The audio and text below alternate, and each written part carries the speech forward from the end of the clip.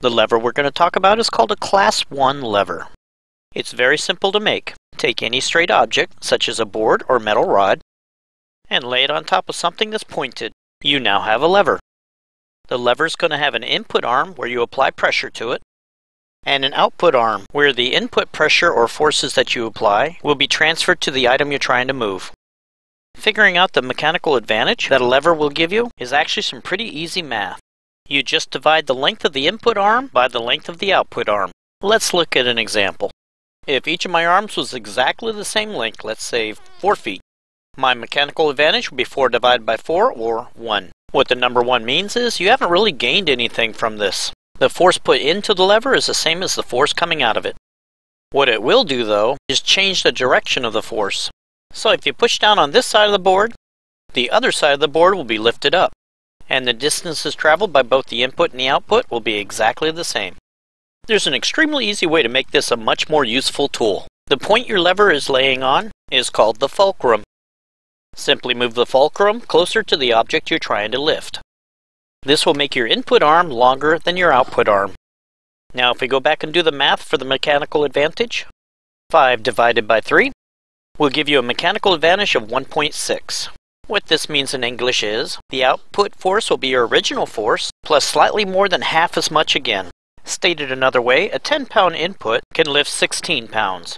In case you're wondering what makes this happen, the input arm is moving considerably further than the output arm. So in reality, a lever neither decreases or increases the amount of total effort necessary to move a load. Instead, what it does is make the work easier by spreading out the effort over a longer distance.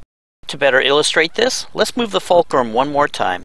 Now the input arm is 6 feet, the output arm is 2 feet, resulting in a mechanical advantage of 3. This means a 10-pound push will lift 30 pounds. Now, how does knowing this help us?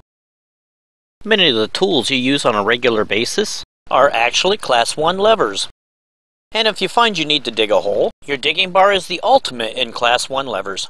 When you stick your digging bar into the ground a couple inches, then pull back on it, your mechanical advantage is somewhere around 20. I would say turning a 10-pound pull into 200 pounds of push can save a lot of blisters when you're digging a hole. And let's say you want to build a fence, and you really don't want it falling over the first time the wind blows.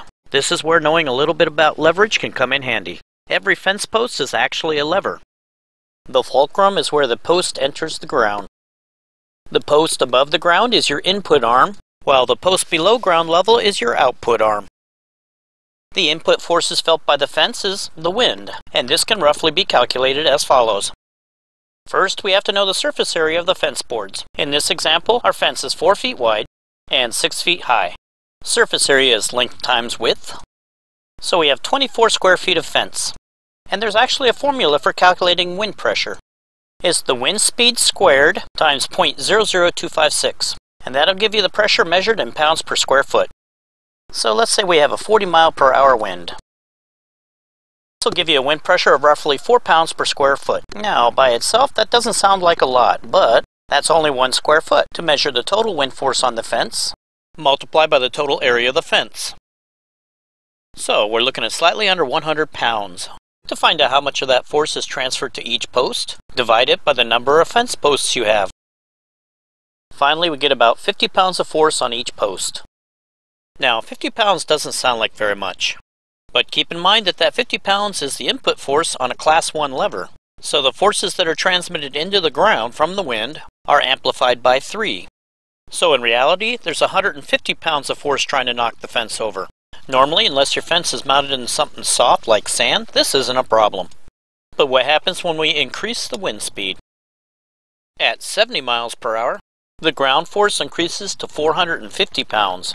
And if you live in a place like Colorado or Wyoming that normally get 100 mile per hour winds, nearly half a ton at 921 pounds is trying to push that fence over. Now that we know about Class 1 levers, we know the real problem is this mechanical advantage of 3. We also now know how to change that mechanical advantage. Change the length of the input and output arms from 2 and 6 feet over to 3 and 5 feet. This will reduce the mechanical advantage to 1.6. This can be accomplished by putting your 8-foot post 1 additional foot into the ground. Coincidentally, the input forces will also be fewer. because now instead of a 6-foot tall fence, you'll have a 5-foot tall fence. Let's rerun the math and see what we've gained. The area of our fence has dropped to 20 square feet. The wind load is still 25.6 pounds per square foot, but the smaller fence now only has 512 pounds of force on it, and this correlates to 256 pounds of force transmitted down each post. The 256 pounds will be amplified by 1.6 when it goes into the ground, which only gives us 409 pounds trying to knock that fence over. That's less than half the force of our last example. Well, I'm hoping this video gave you enough basic math to help you design a fence for the wind loads in the area that you live in. If you're an extremely detail-oriented person and wish to complicate this process, and also know calculus, you can try to include other factors that up to now I haven't mentioned. Items such as the vacuum created by the wind on the back side of the fence, the width of the gaps between the boards, and the fact that the higher up on the fence the wind is hitting it, the greater effect the forces have on that fence. Personally, I'm going to stick with the math that I just showed you. And my final parting words of wisdom, while using this Class 1 lever to dig your post holes, every inch of depth matters, and the blisters on your hands will heal long before your fence falls over. Thanks for watching.